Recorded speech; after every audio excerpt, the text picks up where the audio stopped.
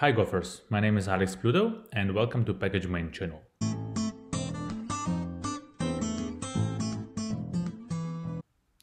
Earlier this month, Google Cloud Functions team finally announced beta support of Go, which uses Go 1.11, which has Go modules as we know.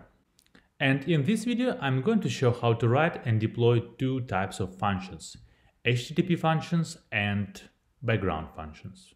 HTTP functions are simply the functions that invoked by HTTP request. They follow http.handlerfunc type from standard library. In contrast, background functions are triggered in response to an event. For example, they may be triggered when there is a new message in Google PubSub topic. Before we start, we need to make sure that we have a Google Cloud Platform account and billing enabled. Remember that there is always free tier when you sign up for Google Cloud. Once you set up your Google Cloud project, the next step will be to enable Google Cloud Functions. You can do it in Google Console in the browser, or you can do it with gcloud tool. That's what I'm going to do now. gcloud services enable cloud functions google apis.com. So remember. Great, it's enabled. Now let's write a simple HTTP cloud function, which will generate a random integer and send it to Cloud PubSub. So first we should create a topic in PubSub, and we can also do it with gcloud command. gcloud alpha PubSub topics create, and let's give it a name random numbers. Now I will create a separate folder for our first function. I will call it API, and under this folder we will have api.go file. So now let's implement our HTTP function. So it will be a package API, and now under this package we should implement the entry point function. So we call it send, and as I said previously, it will follow http.handlerfunc type. So we should do like w response writer and request as HTTP request. Right, so here will be our entry point. Now let's import the Go package for the PubSub and create the client. So client error new client, we should send a context here and the project ID. So first let's create a context, let it be background, and the project ID let's send it with environment variables. So it will get env and with the project ID, we will send it later. Let's handle the error here. So if it's not nil, we simply write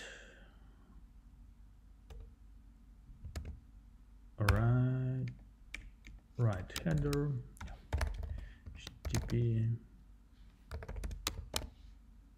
internal server error, and let's write the error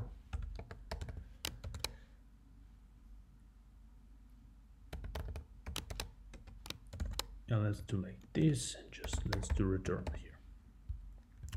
Right, we have our client. Now let's get the topic from this client, so we can use client.topic, and it was random numbers, so that will be a topic. Great, now we should first generate random integer and then send it there. Topic object has a function publish, which also receives a context and a pointer to the message. So it will be pubsub.message, and then inside message, let's see what do we have inside the message. We have ID, and yeah, we should send the data. So, and data is a slice of bytes, and here we should generate our random number. So let's also convert to integer to string, and here we can use rand int n. Let's give it like from 0 to 1000, and the publish function will return some result to us. Also, if we use rand package in Go, we should call always rand seed.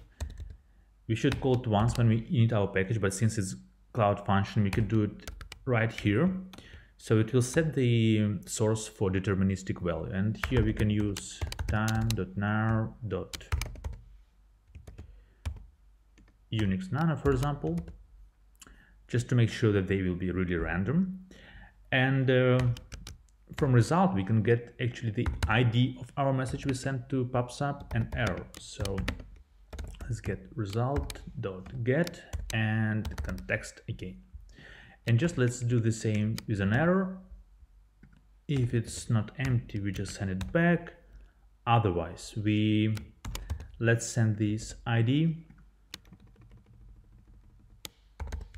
and that's it. Yeah, and maybe some, just to make sure that we have a status okay or something. Great, so here's our entry point send, which follows the HTTP handler func.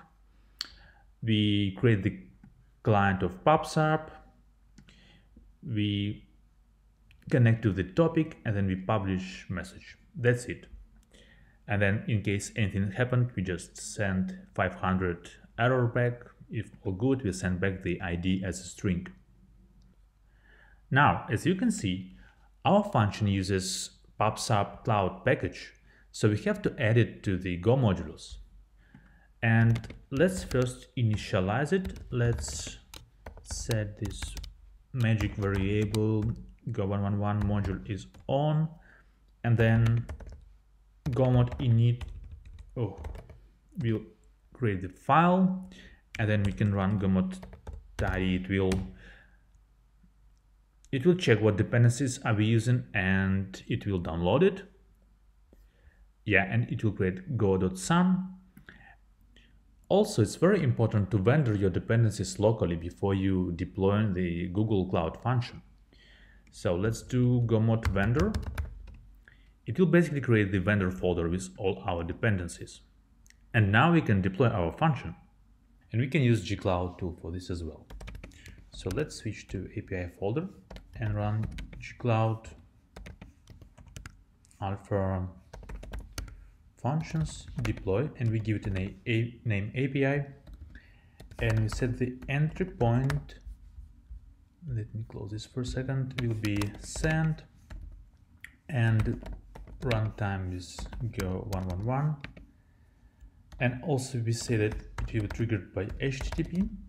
And as you remember, we have project ID environment variable, so we can set it here. Set envars project ID.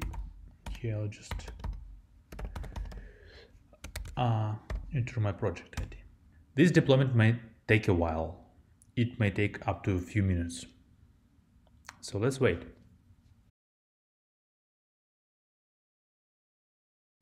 All right, our function is deployed, and here we can see all information about it, and we can see the URL of our function. So let's just call it with URL and see what it will return us. All right, seems it's working fine. We got the ID from the PubSub. Now we can write a background function, which will be triggered by a new message in PubSub, which we are already sending. So let's create a new function, and we will call it consumer, and yeah, let's create package, and it will be simple entry point. We will call it consume, but it won't be an HTTP handler function. It will be a function which will return an error. It will receive a context, and it will receive an event. and we should define the type for this event.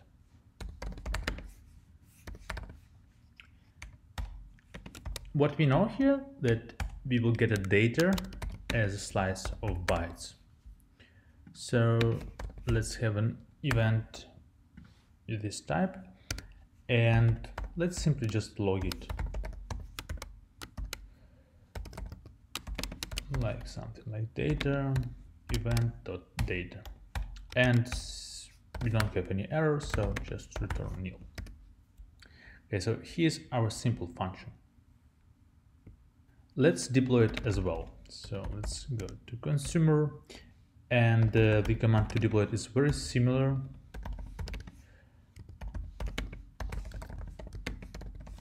Let's give it, of course, a different name, consumer, and then entry point will be the function consume. Runtime is the same, and a trigger is also different. It will be trigger topic equal the name of our topic we want to subscribe to. So in our case it's random numbers.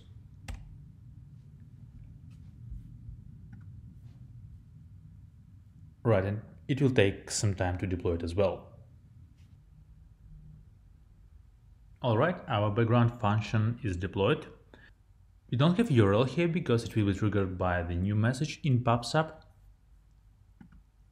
Also, as you can see, there is no Go modules files here because we don't use any third-party dependencies. Alright, now this function is running in the Google Cloud. Let's just get the logs of it and then send some messages using our HTTP function. So we can use gcloud alpha functions logs read consumer, and then in another window you can just see our API a few times. Right, it gives us different IDs, and yeah, let's get some logs if we can see these IDs. All right, we can see some random integers here. Great. And now let's just delete everything what we've created to make sure that we don't spend any money on this.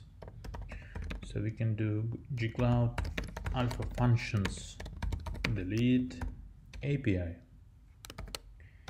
Yes. Then delete consumer.